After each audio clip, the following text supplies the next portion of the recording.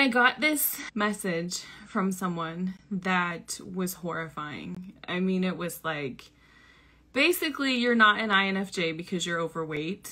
And they called me Karen and some kind of other something. And I was like, first of all, I mean, obviously I didn't respond and I totally blocked that person. We don't need any of that kind of energy here. But I wanted to tell you about it because 3 years ago, if somebody would have said that to me or would have even sent me a message like that, I would have been like devastated. I would have never gone on Instagram Live again. I would never share pictures of myself. I wouldn't do videos. I mean, I was scared in the beginning to do all of those things because I didn't want people saying negative things about me. And obviously I know that I'm overweight, right? That's a problem for me. It's been a problem for the majority of my life.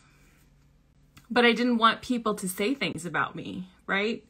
But so much has changed internally for me in the last 3 years that people can say stuff like that and it's like, wow, how rude are you? But I'm not going to let you stop me. I'm not going to let you hold me back from doing what I want to do. This is my calling in life. And just because you have a negative opinion about people who are overweight, that's not going to change how I live my life. It's not going to change what I do today. It's not going to change how I feel about myself. It's just such a huge change. One of my friends yesterday, I was texting her and she called me fearless. And I was like, that doesn't describe me. But then I started thinking about it like more, and I've been thinking about it all day today. It's just been like ringing in my head and I'm like, maybe it's true. Maybe I have changed so much that I don't even recognize myself. I think sometimes we, as INFJs, we go through these periods of just like super growth.